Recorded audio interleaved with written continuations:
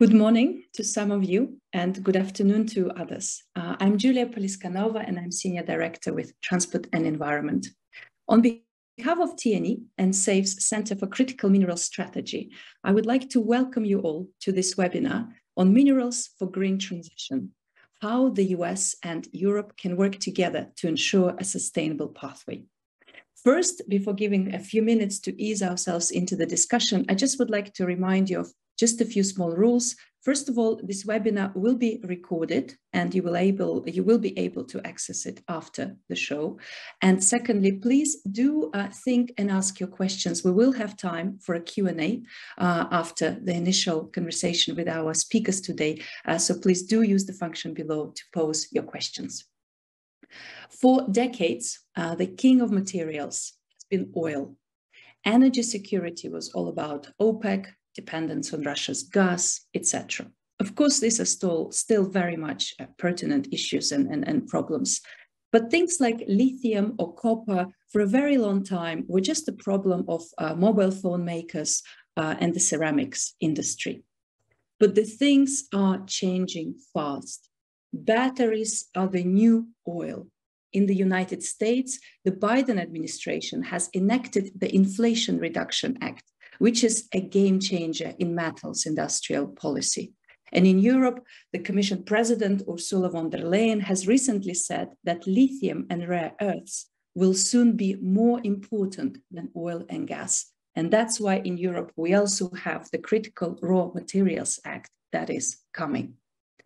Why have all these things now become so high up on the agenda? The fight against climate is a race against the clock. Transitioning to renewable energy, efficient buildings, electric vehicles, energy storage rapidly and at an unprecedented scale is essential if we are to have a fleeting chance to actually survive on this planet. Beyond climate, our reliance on fossil fuels also undermines our energy security, as of course the Russia's war in Ukraine has shown once again. So on the one hand, we need a lot more things like copper, nickel, lithium, rare earths in the coming years. And this supply, be it from primary or secondary sources, is not there. Even when it is there, it's often concentrated and is posing geopolitical issues. So ultimately, we don't want another nickel or cobalt OPEC. We need a diversified supply and open markets. So the first key word for today's webinar is resilience. On the other hand, mining has often been marred by conflict, corruption, and environmental problems. Higher social and environmental standards, new technologies to extract materials with less impact, circularity, and above all, respect and engagement with local and indigenous communities needs to come hand in hand with new projects. So the second and the last keyword for today's webinar is responsible supply. The challenge today, given the speed and the scale, is to combine both and do this thing together, not undermining or trading off one against the other. This challenge is actually shared in the same way by regions such as America and Europe. Both continents need to ensure transparency and sufficient sourcing of critical metals, need to put in place high social and environmental standards, and need to reform the permitting systems, not just to speed up good projects, but also oversee their good implementation. As we often say at Transport and Environment, today, when it comes to mining, doing things right is the fastest way to get there, to get your permits, to get the project approved. So here in Europe, in America, we can cooperate, we can learn from each other, we can support each other and also get inspired from each other. And just before in Europe, we kick off the European Raw Materials Week. Today, we're here to share best practice across the Atlantic, to hear from each other. We'll hear from the key regulators in the space in both America and Europe. We'll hear also from some of the most progressive companies in this field that are showing that we can do things differently. So without further ado, I would like now to introduce the first speaker, who has kindly recorded her remarks for us here today as she wasn't able to participate. And it is a member of European Parliament who will be known to many of you working in critical metals in Europe. It's Hildegard Bentele. So I would like to ask now to play the video that she has recorded for us. These are very interesting and challenging times for critical raw materials value chains, and this webinar is proof of the broad interest in the topic and the need to work jointly with like-minded partners to meet the challenge. With the critical raw materials strategy and my parliamentary report on the table, we are now in the process of figuring out how we can implement our strategy fast, efficient and legally binding where necessary. You all know that the Commission is currently consulting on the Critical Raw Materials Act. As you are all experts, you know that our starting point is far from optimal. All studies and forecasts predict a rising demand for critical raw materials necessary for our twin transition, the ecological and digital transformation. Additionally, we face a dependence on only a few countries and companies in the supply of these materials. Furthermore, we are facing challenging geopolitical developments that further increase the risk of disruption. If you recently tried to buy an electric car, you know that delays in supply chains are already the new reality. If you then know that there's a political decision on EU level to allow registration for new cars from 2035 on only if they are electric, and if you further take into consideration that electric cars need 6 times as many critical raw materials as a conventional car, then only this example from the automotive industry is already putting pressure on us. Our ambition towards climate neutrality is a huge driver for our material demand. Our renewable energy share in 2030 will be 45% instead of 32%. Our solar strategy aims to bring online over 320 gigawatt of solar photovoltaic newly installed by 2025, over twice today's level, and almost 600 gigawatt by 2030. We will increase the binding energy efficiency target to 13% by 2030. That is an increase of 4 percentage points compared to plans in 2021. For our hydrogen strategy, we have set new targets of 10 million tons of domestic renewable hydrogen production and 10 million tons of imports by 2030. Energy transition means electrification, and electrification demands materials. Rare earth and green steel for windmills, nickel, platinum, titanium, iridium and scandium for electrolyzers. The list goes on and on. I would like to point out that we will always have to import critical raw materials. Everything else would be an illusion. But it is also our responsibility to strengthen our resilience on the European continent. How can we do that? We want to build strong secondary markets. We need to understand that waste streams are not garbage, but materials we need to recycle and reuse. This is why we are currently discussing waste streams, targets for collection and recycling efficiencies under the battery proposal. At the same time, we are negotiating the Waste Shipment Directive to ensure high standards of waste treatment and to put an end to illegal exports. Under the Sustainable Product Initiative, we will discuss how product design and product information can contribute to a circular economy and a sustainable use of resources. But even if we fully exploit the recycling potential, which will take up to 15 years, by the way, we will continue to need a substantial amount of primary resources, and this is why we need to ensure a secure and affordable access to the raw materials in need. First, we have to further diversify our partnerships with like-minded and reliable partners. Our trade agreements are certainly an important tool, but we also know that it takes a while to accomplish them. This is why we have to complement them by bilateral raw material partnerships in which we agree on stable, long-term cooperation respecting sustainability standards. Second, we cannot afford anymore to leave any option aside. That means we have to seriously address the exploitation of our domestic potential. I'm fully aware of the fact that starting and implementing a mining project in Europe is anything else than trivial and a fast solution.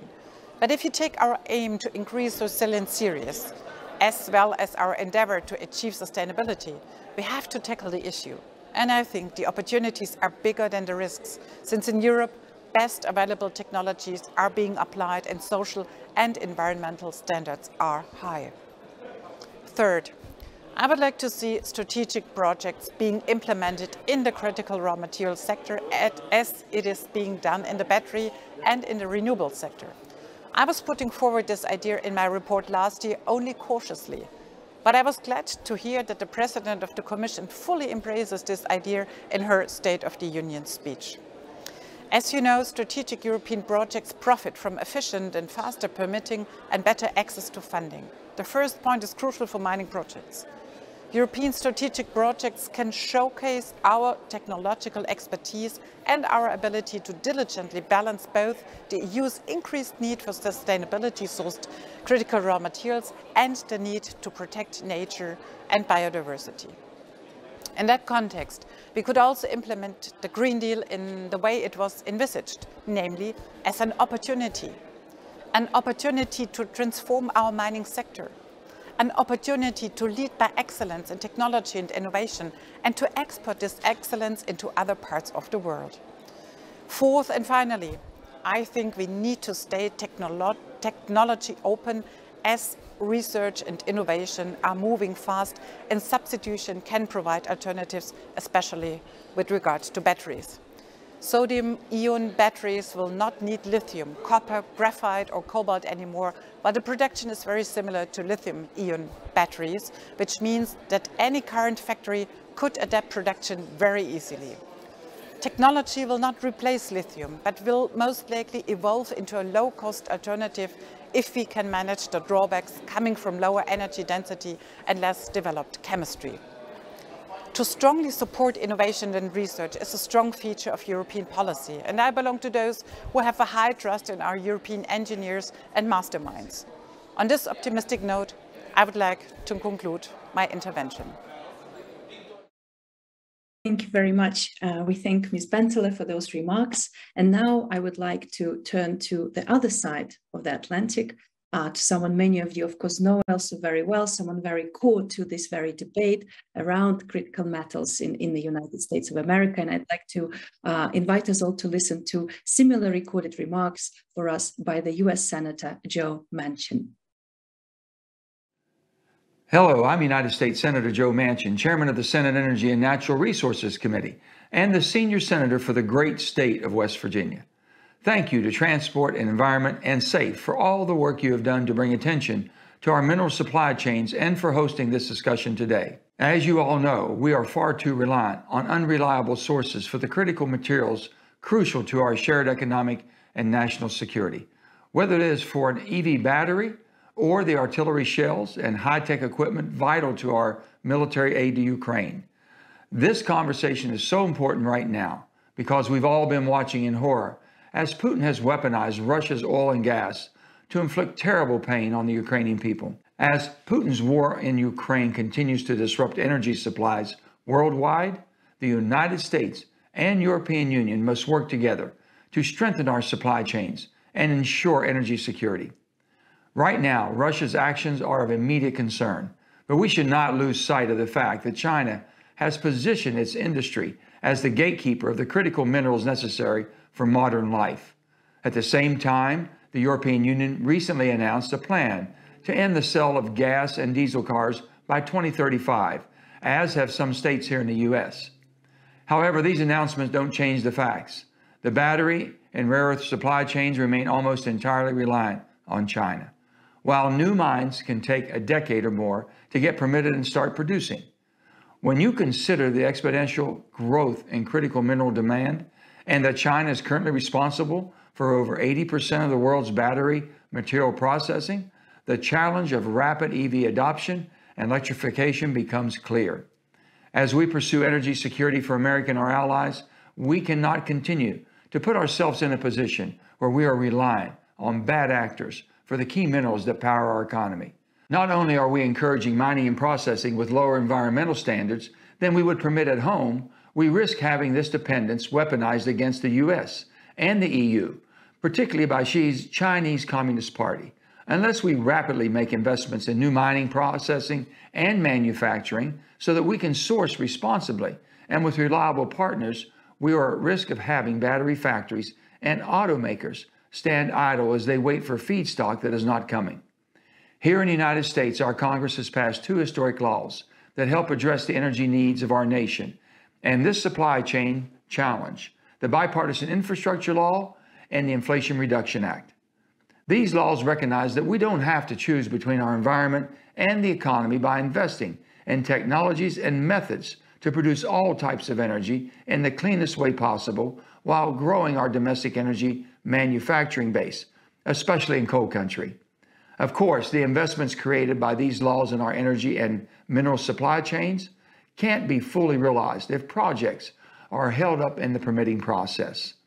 This is why comprehensive permitting reform is vital to accelerating projects to deliver for the American people and our allies around the world. I am determined to find a bipartisan path forward to meet the challenges of delivering affordable, reliable energy to Americans and our global partners while bringing new, reliable supply chains online. I hope that we can continue to work together with our allies, especially those in the European Union, to find solutions to this energy challenge and move us closer to meeting our global climate goals, while remaining mindful of the risk posed to these supply chains by unreliable foreign partners. Thank you, and may God bless each and every one of you.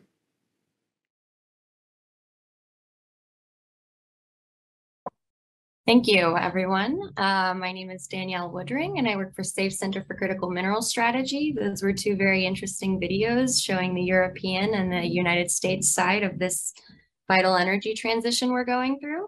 SAFE is a nonpartisan nonprofit based out of DC, and the Critical Minerals Strategy Center, we work to diversify critical minerals and battery component supply chains to help enhance our national security and economic competitiveness, because we at the Minerals Center see diverse supply chains as being more resilient, predictable, and reliable than overly concentrated supply chains of minerals. We combine our real-world geological and policy expertise to push policies that promote partnering with our allies, like the European Union, by committing to sourcing minerals from regions with high environmental, social, and governance standards to overall foster transparency and create a global race to the top for the United States in the EV market. We have a great set of panelists for you to hear from today. I'm going to introduce them very briefly. We start with Peter Handley. He is an EU official currently heading the team on energy-intensive industries, raw materials, and hydrogen at the European Commission's Directorate General for Internal Market, Industry, Entrepreneurship, and SMEs. Previously, Peter was head of policy coordination for the Energy Union's 2030 Climate Energy Package, Low Emission Mobility Strategy, and the Circular Economy at the Secretariat General. Prior to that, Peter was an EU trade negotiator and former UK government official. Our other panelist is Steve Feldgus. He is the Deputy Assistant Secretary for Land and Minerals Management at the Department of the Interior. Steve oversees a number of agencies at his job, including the Bureau of Land Management and the Office of Surface Mining Reclamation and Enforcement. Prior to joining DOI in the Biden administration, he was Deputy Staff Director for the House Natural Resources Committee, specializing in mining and energy unit issues. Prior to that, Steve worked for various interior agencies and congressional offices for over 16 years. My third speaker today is Vincent Ledoux-Padaille. He is the Chief Commercial Officer at Vulcan Energy. He has over 10 years of commercial experience in the chemicals and mining industry and was previously Executive Director of Corporate Strategy at Infinity Lithium Corporation, where Vincent led the project to become the first to secure EU funding. Vincent was also appointed as a lithium expert by the European Commission and worked at IHS Markit, where he led the lithium and battery materials research team, covering the entire industry supply chain from raw materials to e-mobility. My fourth speaker is Michael Holloman. He's from United States Strategic Metals, a mining, processing, and recycling company based near St. Louis, Missouri. Michael's a 26-year commodity trading and mining veteran. He's a former Glencore trader and board member of multiple mines all around the world, while he works with the international trading company Gunvor. Michael is currently commercial director at U.S. Strategic Metals, formerly known as Missouri Cobalt. Welcome, everyone. And now we're going to start our discussion. Panelists, just a reminder, feel free to jump in at any point while we're talking. My questions are mainly here to guide the conversation. I'm going to start off with a question to the government officials, but I'm mainly going to point it at Steve Feldgus. Hard rock mining on public lands in the United States is largely governed by the General Mining Law of 1872, which we know just reached its anniversary out of a 150-year-old law. What sort of challenges, if any, do you see, do you think that this presents to expanding the U.S. critical minerals supply chain? Steve. Thanks very much, Danielle, and thanks to Transport and Environment and SAFE for inviting me to be on this panel. So that's a great question, because the Mining Law of 1872 is, certainly it's a long-standing issue in the U.S., and there have been a lot of efforts to reform that over the past really like 80 years or so. There have been repeated efforts to change that. And there's a few real practical problems, we think, with the mining law. First, just to give people background, if they're not familiar with how our mining law works, it is still self-initiation. All lands, unless specifically withdrawn, all public lands in the U.S. are open for prospectors to go in, stake claims, and then if they make a discovery, they have a right to, actually develop that mineral. And previously, they were able to purchase that land for just a couple dollars an acre, but in 1994, Congress started shutting that feature off. So that's no longer an issue. A few problems with this is, first of all, there's no royalties charged on critical minerals. So that, you can debate royalty policy, but on a very practical level, what that means is we at the Interior Department, who oversee our public lands, can't tell you how many minerals are actually coming off U.S. public lands. We're asked very often how much lithium is being produced, or how much cobalt or nickel or so on, or even just gold or copper. And we can't tell you. We don't have that information. Also, companies don't have to tell us what they're exploring for. So when companies go out, if they're doing some early term exploration, or they're doing, even just some basic prospecting, we don't know whether they're looking for a critical mineral or for gold or copper or whatever their target is. So it's hard for us to really have a sense of what's in the pipeline and then strategically determine where we need to move our resources in order to handle permitting issues and figure out where the choke points are going to be. But the other issue comes down to the fact that the mining law, while it's something that's very supported by the mining industry and it provides certain simplicities compared to other, say, leasing provisions that we have in the US for other resources like oil, gas, and coal, folks on the ground, communities, tribes, stakeholders often do not find out about mining projects until very late in the process. So companies can actually go out, drill well holes with having just filed a very simple notice to the Bureau of Land Management. No one in the community might know that they're going out there. They'll only find out if they actually see the operation. So what you end up with is a very long period where the companies are out there doing exploration and not informing people of what they're doing. So once they submit their permitting, their mine plan of operations, it already feels very baked in, and there's already been a lot of distrust built up within the community, within tribes, and then that leads to a lot of the opposition to a lot of these projects, a lot of the lawsuits that we see. So while it's in some ways very beneficial for the industry to have something like the Mining Law of 1872 with all the freedoms that it provides, it also hurts them because just the way our system works, it builds this sort of mistrust and skepticism of a lot of people on the outside, and that can end up slowing down a lot of projects. Wonderful. Thank you for walking me through that, Steve. It sounds like we really need to, even though we do have the high standards in the U.S. as we do mining, we also need to focus on maybe reforming some of these older laws in the permitting system. I don't know if maybe, Peter, you want to build on that, but my next question is to you, moving towards the European Union side of things, which is also similar, but what do you feel is the #1 challenge facing the critical minerals supply chain in Europe? And how is Europe going to plan to address those challenges? Well, first of all, I agree with everything that's been said by Hildegard Bentele and a lot of what's been said by Senator Manchin. I think the key challenge that we face here in the European Union is to reduce our level of strategic dependency on others for the things which matter most for the plans we have for the future. And to be more concrete, it doesn't make sense for us to be 95 to 100% dependent on a single country, whatever that country may be, for something that's vital for our future. So that's the #1 challenge. And that means we have to do everything across the full spectrum of activities described by Hildegard Bentele domestically and externally to find solutions, which will not be a single silver bullet. We have to do a variety of things. And the link to that is to do whatever we have to do to reduce our strategic dependencies, and balancing that with sustainability and maximizing circular economy, and in a certain way trying to suppress demand. We have to find ways that we don't need as much materials as we think we do if we think about more innovative ways of doing things. That's a really good point, Peter. Innovation is key, and I know that Europe and America, we're very good at innovating here. We're very good at R&D in this space. I guess then I'll move to my private sector panelists. Vincent, you know, building on what Peter and Steve just said about, you know, environmental ethos and working well with communities. Can you tell us a little bit about Vulcan's environmental ethos? And do you think what Europe plans, as outlined by Peter and Hildegard, is sufficient? And then what is needed in your view to boost local and sustainable supply?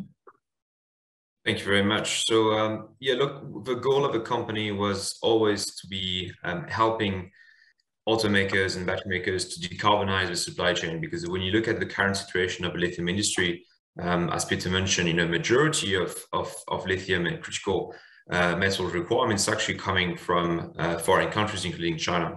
Today, we see that around 95% of Europe's need for lithium will be coming from China.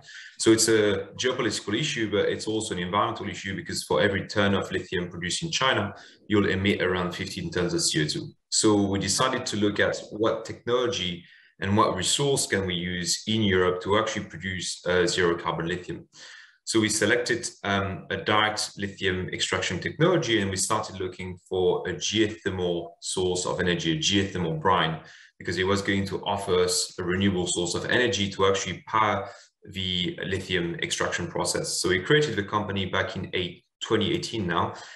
We are now much more advanced, close to 200 employees working on this project to extract a zero carbon lithium from the Upper Rhine Valley in Germany. And we're not just planning on producing lithium, we're also planning on producing renewable energy, which is used for our process, but also distributed in the form of heat and electricity to local communities.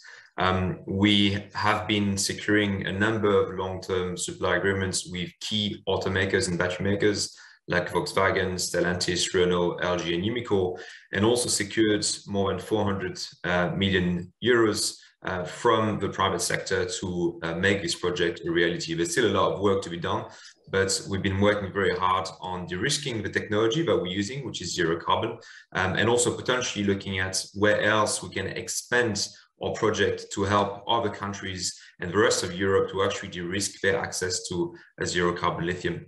So I think Europe has the potential in terms of resource to be more independent in terms of lithium extraction, but also to apply new technology to actually make this a reality. And direct lithium extraction and the type of direct lithium extraction technology we're using is a proof of that. Wow, that's wonderful to hear. And that actually segues very well into my question for Michael, which is, you know, U.S. Strategic Metals is now successfully operating an old abandoned lead mine in the middle of the U.S., Michael, and it's producing nickel and cobalt for EV batteries. So how is USSM's business model a bit different than the usual mining practices, like similar to the different techniques that Vincent's using at Vulcan? And then how can other U.S. mining companies replicate these practices? Yes, thank you for that question, Danielle. And I love to see what Vincent is doing with zero carbon lithium and what everyone is talking about here. I've been in this industry for many, many years, a lot of that time in Russia, Africa, Indonesia. And I've just watched how the mining industry worked over this time. And there was not zero, but there was very little focus on these issues, these very important climate issues, carbon issues, emission issues. And I was actually out of the business when I got a call 4 years ago to go and look at a Superfund site in Missouri that was an old lead mine. It was run by National Lead. It had been mined since before the 1872 law Steve. It was actually run by the French before the Louisiana Purchase. It's the large Galena belt near the Mark Twain National Forest. Not many people know about this big geology that America has for lead, but along with the lead, you know, lo and behold, cobalt, copper, nickel. There's also some zinc and silver mixed in as well.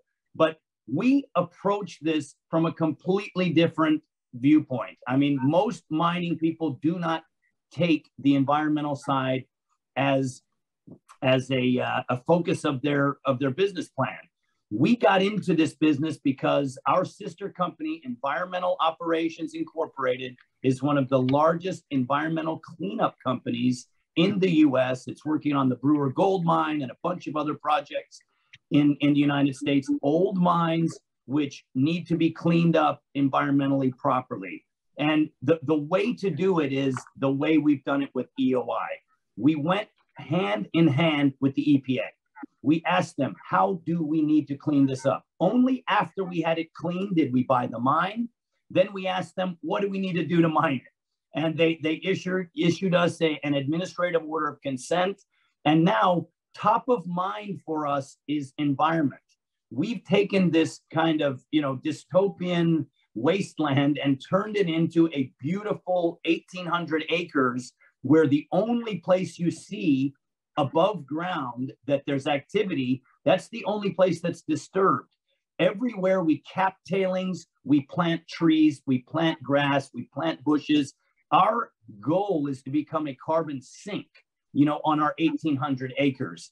And, you know, working together with the EPA, with people from, you know, the Department of Interior, that is how we are approaching our mine. And, you know, the fact that it is cobalt, nickel, copper, and the fact that we've started building processing in America, which is highly important, we have to close the loop, is really, I think, an effective strategy. And that's why we also, when we started our processing research, we went for zero emission, low carbon, hydrometallurgical processing, not dirty smelters like our rivals who are extremely smart in the East, you know, have built miles of this kind of processing. We need to work together with the Europeans because the Chinese don't have cobalt and nickel. You know, they just built the processing and now everything's swinging their way. I just think we need to work together, Europe, the US, to swing the world's raw materials to processing in countries that really take an interest in keeping it clean. Absolutely. I couldn't agree with you more, Mike. And it's interesting to hear about your approach in the US and then Vincent's approach. And so I'm wondering, Steve, do you have anything that you'd like to build on after hearing this, maybe in regards to your work with the Department of Interior at the Intergovernmental Working Group on Mining, hard rock mining issues, and how maybe companies like Mike that came in to clean areas first could be prioritized or helped? Yeah, sure thing. Well, I mean, Mike's project is an excellent example of something that we are really trying to focus on and support in the administration, which is going in and helping to either remine sites where there might be critical minerals remaining in tailings piles or other sorts of mine waste, or just finding non-traditional sources of critical minerals. There's a lot of research money going into acid mine drainage and looking at, you know, potentially how to pull some critical minerals out of those streams. One of the issues that we have, though, in the U.S., and Mike mentioned an administrative order of consent that they got with EPA, there are certain liability issues that arise for companies that want to go into areas that have been previously mined, especially if they're a Superfund site or there are potential water contamination issues, which is, you know, probably most of our former mining sites throughout the West. So because of those liability issues, a lot of people in the U.S. are looking for what are called Good Samaritan protections. That is, if you're not responsible for the original pollution, you are given a liability waiver, so you can go in and try to clean those sites up and, you know, potentially remine them or simply, you know, address acid mine drainage or other issues on the surface. There are a lot of environmental NGOs, a lot of sportsman groups that are very interested in doing this work because there are a lot of, say, trout fishing streams that are contaminated with legacy mine waste. And they would like to go in and clean some of these up, but the liability issues stop them. So the administration is supportive of Good Samaritan protections. Back in February, we rolled out the Biden-Harris administration's fundamental principles for mining law reform, sort of laid out what we would like to see in sort of the future of mining in the US. And one of those issues was better protection for Good Samaritans. Now, of course, we can't do that ourselves. That's something that Congress needs to work on. And there are some bills, that are being debated. There are a lot of nuances to how you set these up. What kind of protections do you need to make sure that people don't take advantage of some of these systems? But we do believe that there is a way to structure something that's that's helpful, that's win-win, that's good for the environment, that's good for these communities that are impacted by the pollution, and good for the companies or groups that are cleaning these up. And that's sort of just one of the things that we're looking at as part of this interagency working group that you mentioned, that we also announced in February. And we are looking at that issue, but then the whole suite of things, legally, regulatory side, policy issues around mining in the US, and how can we improve the process. That's wonderful to hear. So I wonder, Peter, building upon what Steve's doing with the Department of the Interior with the working group on mining, we know about EU's Critical Raw Materials Act, which is, as Hildegard Bentele mentioned earlier, creating a list of strategic projects that can benefit from streamlined permitting and everything like that. So I was wondering if you could speak a bit as to what the Critical Raw Materials Act is, what it wants to, what the goals of it are, and what you're working on, and how we could maybe work together. Happy to, but I'd just like to react to what we've heard so far. What we've heard from Vincent is exactly the kind of thing that we are going to try and do more of. Innovative ways to work, and also making sure that projects get the very early buy-in from the downstream manufacturers. We need to have the offtake model to make sure that people are not offering to create a project for which there's no market. That's one comment.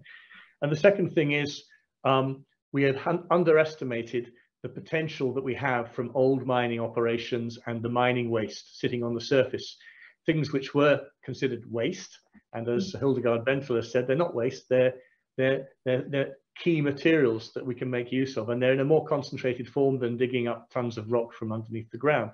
So we see a lot of potential for recovering a range of critical raw materials from this kind of waste. We have a very active project in Sweden at the moment. LKAB is recovering rare earths and phosphates from iron ore waste. And there's a Canadian company active in the Czech Republic, which is recovering battery-grade manganese from an environmentally, badly remediated site. So it's a win-win if we can get the materials and improve the environment, and also be operating in regions such as coal regions, which have a need to transition to industries of the future and have a knowledge and expertise in engineering and these kind of skills. Now, as far as our plans are concerned, we want to identify strategic resources. We want to identify the geological resources which can be tapped in the next 50, 100 years. So we want member states in the European Union to look deeper than they've looked before, and to look broader and think about future needs, not just today's needs. And we want to identify strategic projects across the value chain, starting from exploration, through mining, through refining, recycling, and also better understanding of the mining waste sites that can form part of our circularity approach. And we would like to have consequences flow from this. This process of defining strategic projects is something we do successfully in the energy field already. And we'd like to have priority access to funding for these strategic projects. And we'd like to have streamlined, effective, fit-for-purpose permitting, which, is very important to say, does not weaken the environmental and social protections. It's about inefficient processes, removing predictability for investors. Absolutely. That sounds like you have a very good plan in Europe. I'm wondering, Vincent or Michael, if either of you have a response to that. I don't know, Vincent, we want to start with you. Yeah, sure. Thank you very much. And thank you very much, Peter. I agree. I think we need to develop a number of different types of raw material extraction in Europe. And that can start with recycling tailings and mining waste from the past. But we also need to support the development of greenfield mining operation. We also need to develop the type of project we are developing in Germany, which is really not mining, but more geothermal energy and chemicals at the same time. And we also need to look into financing conversion projects, which will have for a number of years to import from outside of Europe. But it's a necessity looking when we look at the demand, which is in Europe. And lastly, we also need to look at recycling of those batteries that we are going to produce in Europe. But the priority for me is to start focusing on extracting our own resource within Europe, in obviously doing it in an environmental way. Europe has started looking at de-risking the lithium-ion battery supply chain back in 2017 already, when they created the European Battery Alliance. Since then, a lot of capital has actually been invested in supporting the construction of electric vehicles, batteries, and also cathodes. Was recently on the site of Umicore in Belgium that was supported by the EIB, and it's great to see. But there's still a massive gap between what is being invested in batteries and EVs compared to what is being invested in the upstream, which is the extraction and conversion of critical raw materials such as lithium. So I think there's still a bit of work to do, and we've started already a number of years ago. And we can't just ask only the private sector to finance those different projects. The private sector also needs to see that the EU is stepping in by providing capital to support this project. And I'm hoping that within the next couple of years, we will start seeing sufficient capital being invested by the European Commission through the EIB or other mechanisms to actually support those projects to become a reality. Wonderful. I don't know, Mike, do you have anything to build on that, especially Vincent's responses to using greenfield sites and recycling? I know that you are processing materials from used batteries, black mass, correct? Yes, I would just say that that's exactly right what Vincent said about the misallocation of capital. There's a lot of money being spent on gigafactories. We have many gigafactories going up in the United States. We know the two largest OEMs, Ford and GM, have spent $50 billion on their kind of downstream processes. And you wonder where they're getting the raw materials from. Where is the money that's going to come in to help with the raw materials? They have contracts with people like LG and SK and Glencore, et cetera. And you wonder, listen, you may have that contract. Are you sure you're going to get those raw materials? Have you looked at the supply chain? Where's the PCAM coming from? Where's the CAM coming from? I mean, one of the things about our project that started out as just building a concentrator, we were going to send concentrate to Canada, to the smelters. We realized that wasn't a good business model. So we've gone all in on hydrometallurgy. We're building a zero emission, low carbon hydromet plant that has gotten us to the point where we're going to be making battery grade sulfate by the middle of next year. So we'll be the only ones in North America providing this kind of solution.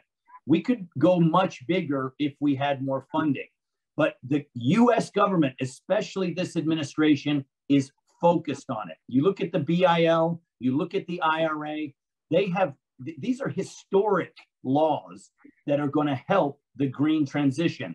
And although we missed on the first allocation of money from the BIL, we are still going to be in there chasing funding. We need it. These are huge CapEx intensive projects. But the beauty is, I got sidetracked for a moment. The beauty of our tailings and our ore that we're thinking about going back in and extracting, we have a nearby company that is the black mass leader in America. It's a company called Interco that has been doing commercial lithium-ion battery recycling for 13 years. For at least 7, they've been making black mass. And we now have a warehouse full of black mass that will be the beginning feed for our processing in the US. So we're now a recycler. They're actually building a calcining and shredding operation right next to us in Little Fredericktown, Missouri, which is about to become a hub of North American battery and green energy. But what's interesting is the recycling movement is going to be a hit or miss movement. There will be losers. There are people building large recycling plants around the world right now, and there's no end of life feed for big lithium ion batteries. It's only production scrap. It's only volt recall, and it's cars that are in wrecks. end of life is 5-6 years away until we get a lot of end of life batteries, lithium ion. So it is a dicey thing, but I love the fact that everybody is out there planning to get in on the recycling. The recycling wave. Our processing is already recovering 85+% of the metal from the lithium ion batteries, including the lithium. So we'll be a lithium producer as a mine in the middle of Missouri. But yeah, I love to hear it, how invested people are, that the EU is taking it seriously, and the US government is absolutely taking it seriously. And that is such a breath of fresh air. Does anyone want to comment on what Mike just said? Yeah, Peter. Yeah, I'm doing the old-fashioned analog hand in the air. I'm not quite sure about it. Look, very, very, very pleased to hear what Mike's just said there, because we're building this circularity very much into the core of our battery strategy, right? If you've seen our battery regulation proposal, it's about designing the batteries in a good way. It's about having battery passports, so you can track and trace the pieces as they go through their life. You know exactly what you're dealing with in 10 years' time when you take something apart. It's about setting ambitious recycling targets, and it's also about setting ambitious minimum recycled content for the future. So it's really a design of a policy over time.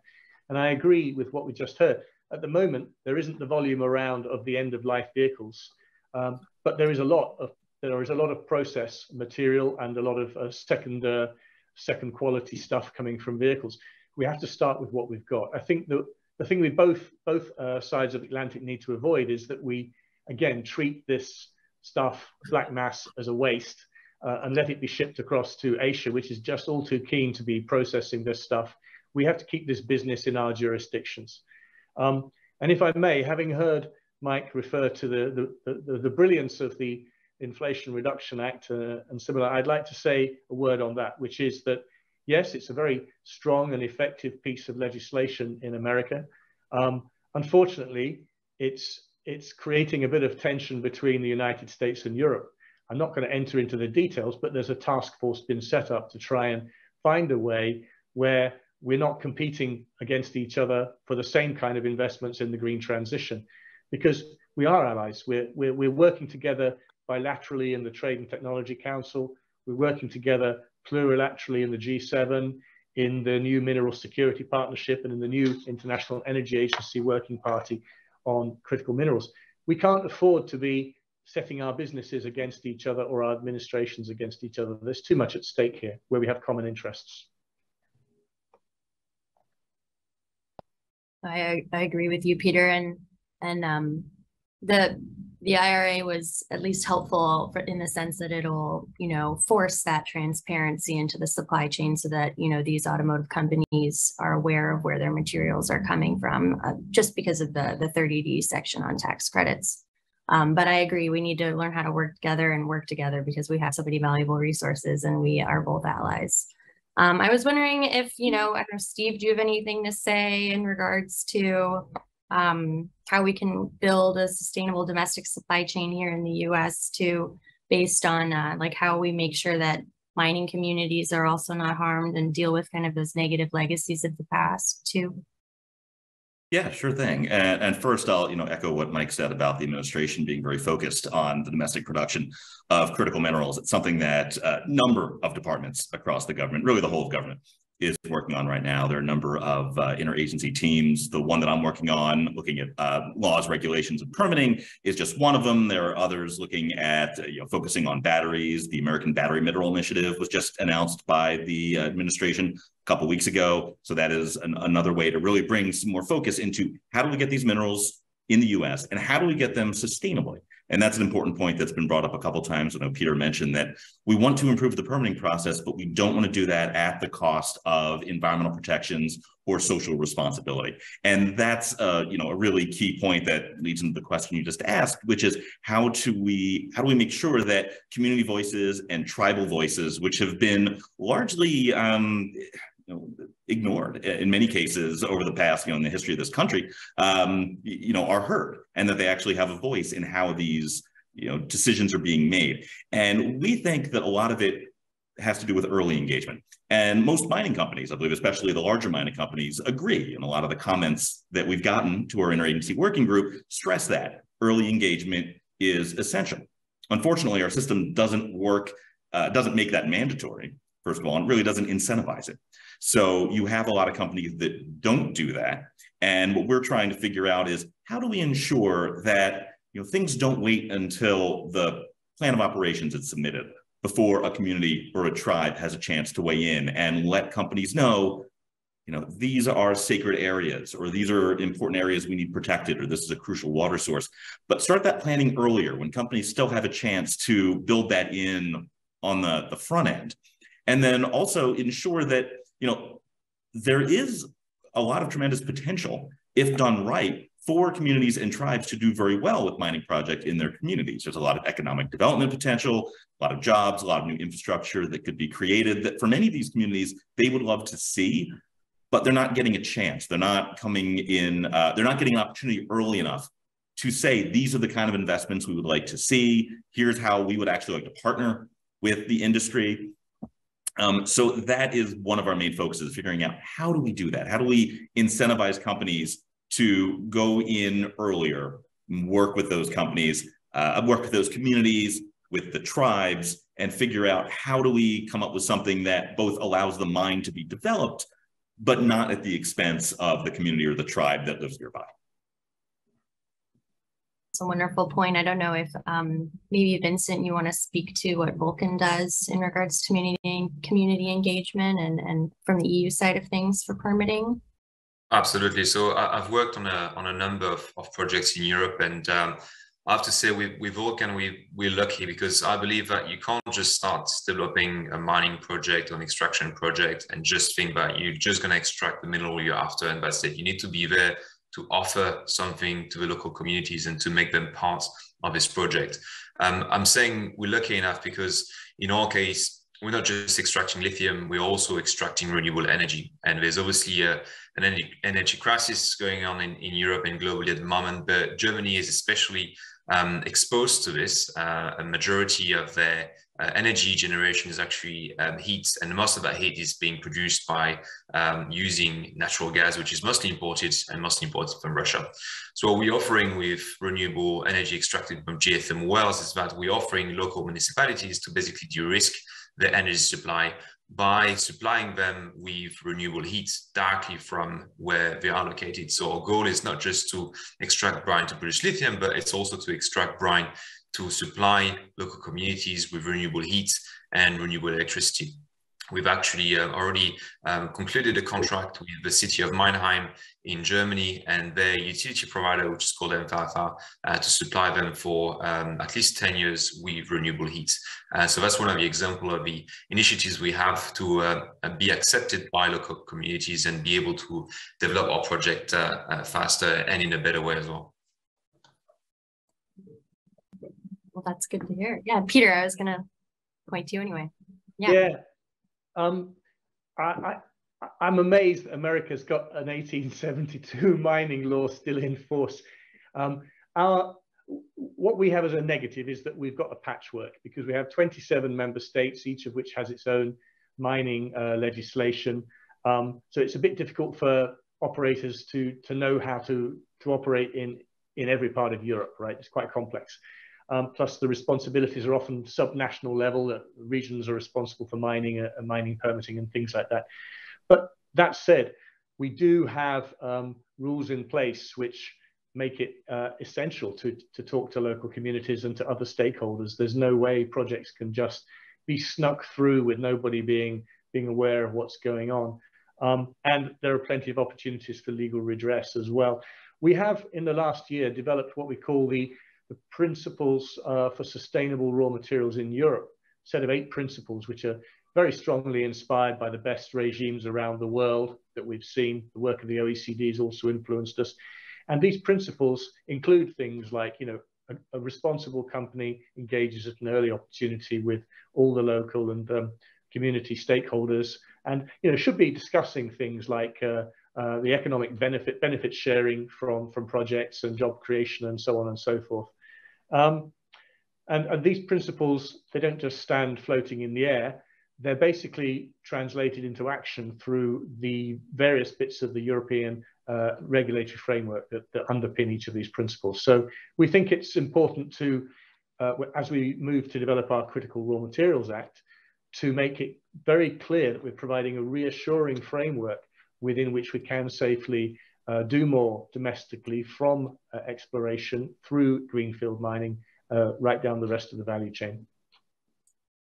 Well, that's wonderful. Thank you for that summary, Peter. I look forward to reading the final act. I'm going to move on to Julia. We have some questions from the audience, and she is going to pose them to our panelists. Thank you, Daniela. We had some really great discussion so far, some really good points made. There have been quite a few questions, so given the time, I'll try to put them into a few areas. Something asked by a few, notably, for example, by Annick Bernhardt, is a question around hydrogen. So the conversation so far focused understandably a lot on battery metals and EVs. What about green hydrogen, and how does that affect the material needs and supply in your view? So maybe looking at the speakers to see who would like to take this first. I'm happy to have a first go, since hydrogen is part of my remit.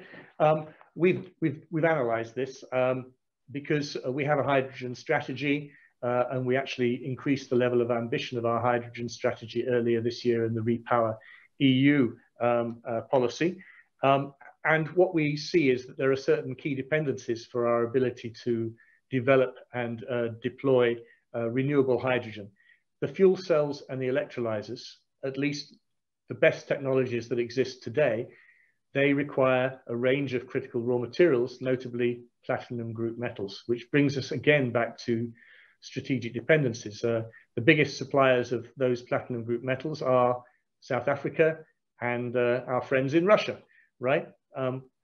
So there are issues there about securing the supply of these materials, and also looking at innovation to give us alternative technologies that can reduce our need to rely so much on these few materials.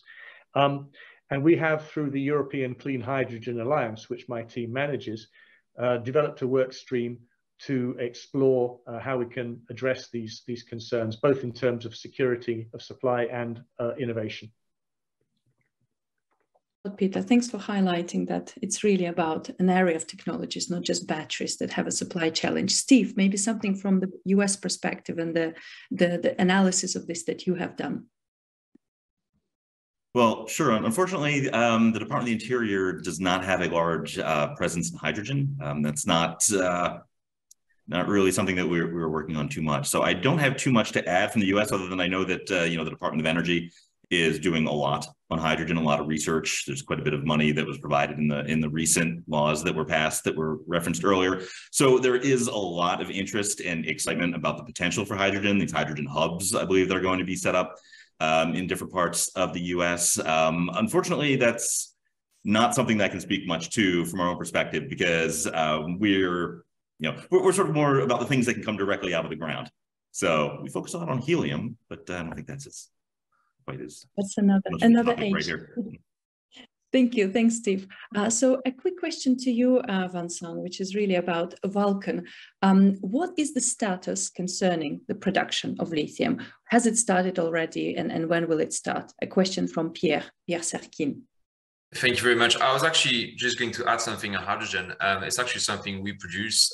It's a byproduct of the electrolysis system we're having. It's actually a green hydrogen because we're using renewable energy coming from our geothermal assets. So it's not a big quantity, but it's a good thing too. And we also saw a lot of people just putting hydrogen and lithium into some sort of competition, which is not the case. Actually, hydrogen can help the lithium industry to be greener. I know that a number of converters in Europe are currently looking at how they can replace natural gas with green hydrogen for the kilns that they will be using to convert materials like spodumene into lithium chemicals. So I think both industry can support each other to make the European markets greener. So on the Vulcan side, we started the project in 2018. We are, since the beginning of the year, officially a producer of renewable energy. We actually acquired an existing geothermal plant which has been running for 10 years, but which is now owned by Vulcan. So we're selling renewable electricity.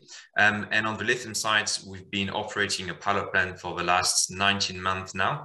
Our goal is to go into production in 2025. So we've got a few years to go, mostly busy with actually raising capital to finance this project, and also finalizing the construction of 2 much larger demonstration plants, which will be producing several tons per month of lithium hydroxide, which are then sent to our off-takers for pre-testing before we can actually start selling commercial volume of lithium to the market. So a few years ago, but we're not too far away from commercial start now. Thank you. Thanks a lot for giving this detail.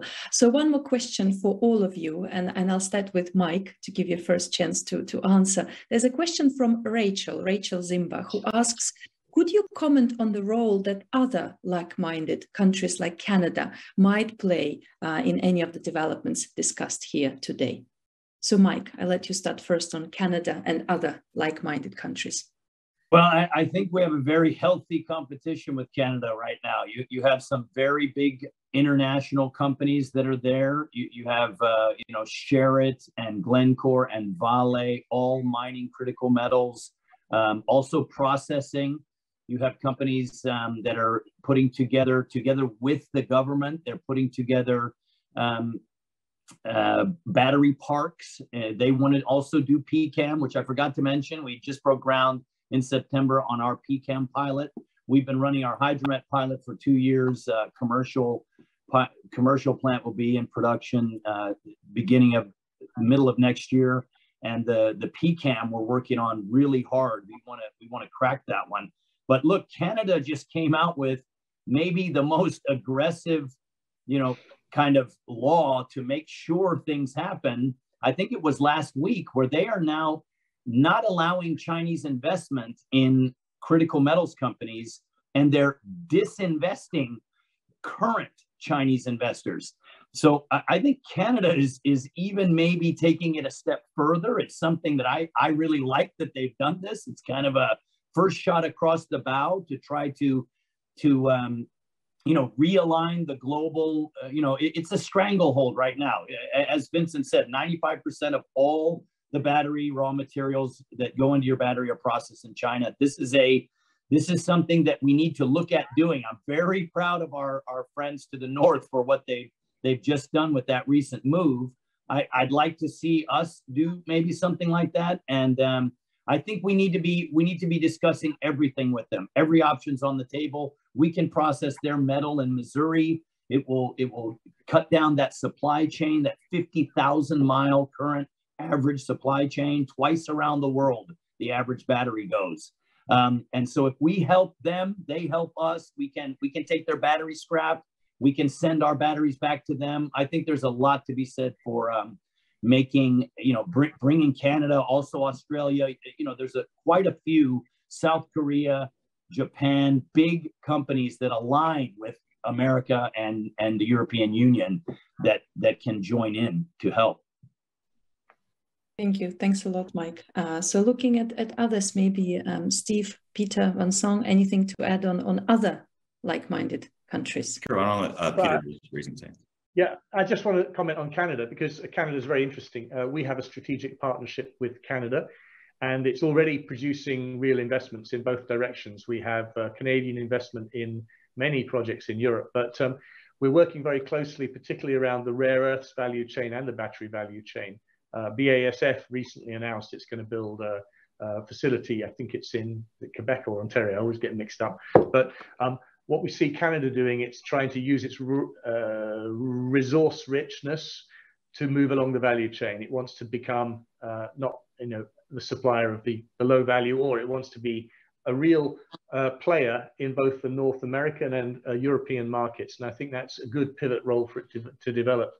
Of course, it also benefits by being considered as North American under the FTA, which again comes back to the discriminatory aspects that we have identified in the Inflation Reduction Act. But I'm not going to bang on about that nonstop.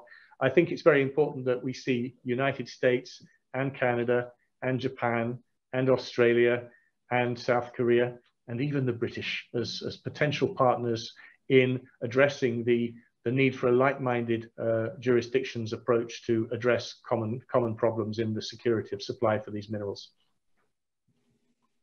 Thank you. Thanks, Peter. Any more remarks before I move to the last question to you all? Yeah, sure. I was just going to erase what Peter said about the free trade agreement that we have with Canada. So materials from Canada fall under the domestic sourcing requirements of the Inflation Reduction Act. So even beyond that component, there's a very strong partnership that we have with Canada. We had a chance to go up and visit some Canadian sites recently and take a look at some of their processing work up there. But another thing that we're really paying very close attention to in Canada is the way that they engage with their First Nations, because they have some different policies and laws up there regarding engagement. They have a law in British Columbia, for example, that's supposed to enact a sort of free, prior, and informed consent structure in the province for mining projects, and we're watching that very closely to see how that works. But just in general, the way that they engage from the beginning and the way that there are different First Nation communities and organizations in Canada that are working to try to partner with a lot of the mining projects up there. And again, make it less of a contentious issue and more of a partnership where both the industry and the tribal nations can, get something out of these projects. So that's something that we're paying a lot of attention to through our working group. Thank you. Thanks, Steve. So the final question I have to you all, and as we come to that, maybe if you can all be brief and take less than a minute, is, so we talked about such important things here. I mean, we can all sit all day and talk about critical metals. It's really the topic today. But one of the specific angles of this webinar is cooperation. Cooperation, not competition, as has been said, between the United States and Europe. So maybe from all of your different perspectives and priorities, what would be this one or two things that you see as the most useful, the core potential to within this cooperation to do in the next years? I suggest we start maybe from the back of the speakers. So Vincent, would you like to go first? Sorry, thank you, Julia. We actually have a very close relationship with the US and North America in general. Since we started our project, there's actually a lot of knowledge, a lot of expertise located in North America, and specifically in the US. For us, it's mostly sitting in California and in the Salton Sea because we have a lot of geothermal, brine geothermal energy, and they've been working for a while on developing direct lithium extraction technology as well. So actually quite a few of our employees working on the lithium side are coming from California and have experience in developing similar processes in California. So a very close relationship with the US on the technical side, also with engineering companies who have expertise in building pilot plant demonstration plants for direct lithium extraction technology, but also companies like DuPont, who is supplying commercial solution for some of the components that we are going to use for direct lithium extraction. So for us, from a technology perspective, it's very important to exchange knowledge between both regions to help us to move forward faster and in a more efficient way as well. Thank you. Thanks, Vincent. Mike, a few words from you? Yeah, I think that's a good point. Sharing our knowledge and sharing expertise. We also have European experts that are working on PCAM for us. We looked around the US, there weren't many experts. We have some Europeans working on our pilot plant. Now they were based in the Congo running plants down there, but they're European experts.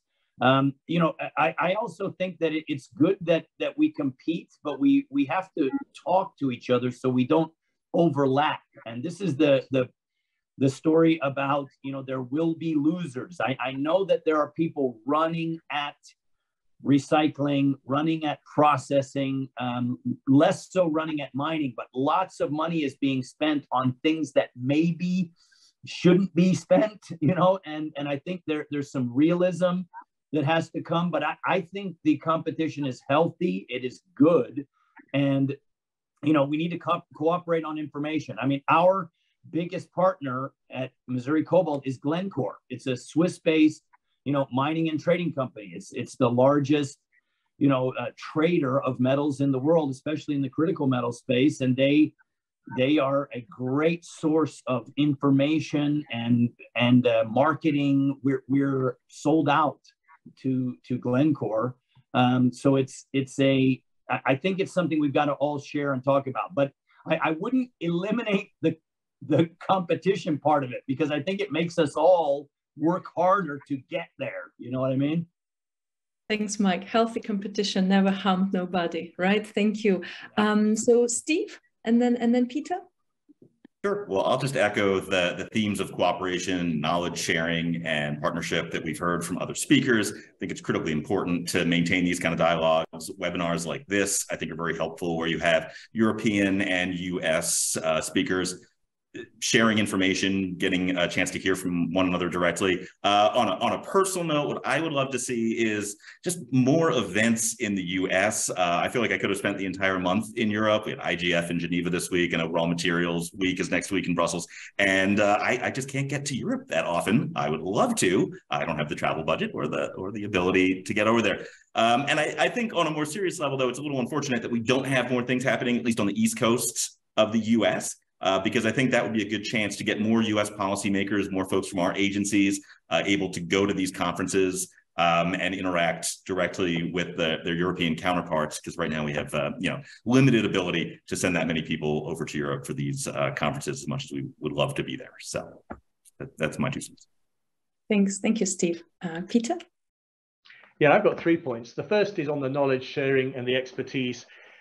We're very happy to host our American friends next week to talk about precisely the best state of knowledge in the critical minerals space, and that needs to continue.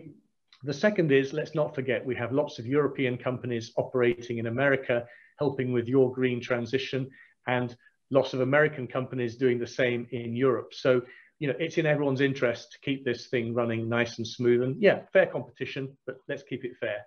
The third point is, I see a new potential where America and Europe can work side by side in developing projects together in Africa and Latin America, keeping these projects in the West, if you like, but not just looking for the raw materials, helping these countries to raise their game in terms of environmental, social, and governance performance, helping them to become more circular, and helping them to keep more value in the country. Thank you for this great last words. So I will now just spend a few minutes to summarize briefly what we have heard so far. And I just would like to, first of all, thank you all our speakers and everyone who joined us today to spend this 75 minutes with us to learn, to listen, and hopefully get inspired for the various things and priorities that we all have in the area of critical metals. I would like to point out four points that stand out for me in this discussion. I think, first of all, we all agreed on the need at the very beginning, and it's really then, it's important as a label for this, on the need for diverse and resilient supply of critical raw materials. As Peter said, it doesn't matter which country. We should never be relying on just one supplier. And I think in all of this, global cooperation, transparent, open markets are key. The second point I think that we heard and learned so much today about is the fact that today there is technology that allows for much lower impact and sustainable practices in mining, recycling, etc., to really get materials with actually less and good environmental footprint.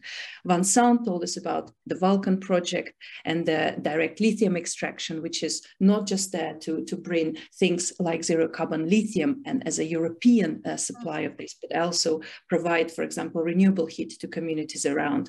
We heard a lot about circularity, and that was really very promising for us as TNE, especially to hear such a focus on circularity and recycling. And there, again, Mike was telling us how in their company, they already recover 85% of the different critical metals, including lithium. Very important to remember for all of us here in Europe working on the battery regulation, where we're not yet that to recover such high amounts of lithium. And of course, last but not least, we also talked a lot about remining and this new idea of actually not seeing waste as garbage, as Ms. Bentele told us at the beginning. I think the third point, which is important to stress for all of us, is that today policymakers are taking things seriously. We've heard from Steve, we've heard from Peter. Those of us on the American side, I hope now are experts on the European Critical Raw Materials Act. And of course, those like me on the European side learned a lot about what the US side is planning. Of course, the US IRA, Inflation Reduction Act, has come up. There is no conversation today without it. But I think it's clear that we all have the same objective in mind. We talked a lot about permitting as well. And it's really important that all the policymakers look at this seriously. There's a lot more efficiency we can do. But what is really important is to do it with communities in mind. And there, I think some of the points that were raised, for example, by Vincent, by Steve, how important it is to get communities on board early and to offer them something, for them to be a stakeholder, to be part of this is so crucial for this entire transition to actually go in the right direction and with people in mind. And I would like to finish on the final point, on my fourth observation, and that's around cooperation. I really put here cooperation, not competition. We are all allies, even though a bit of healthy competition is good for everyone. And, you know, as a side joke, I can definitely tell you, coming from a post-Soviet Union bloc, that a bit of competition definitely is something we missed to have better industries back where I come from. But cooperation between the two regions can help us develop projects abroad. Competition and cooperation. You see, I'm on competition now. Cooperation on technology development, on efficiency, on knowledge sharing. And I would just like to finish by saying, of course, many companies and many of us really would like to see a lot more capital, a lot more money into this critical value chain. But what we've also heard is actually, it seems like we all need a bit more money to travel more and see each other, to actually improve that cooperation between policymakers. So let's talk more, let's work together, and let's really make this transition work for everyone, the planet, the people, but also the businesses, which some of them are working really hard to make it happen. So thank you to all of you, especially the speakers, but also all the participants, for spending your time with us today. And we'll be sharing the recording of this with you very shortly.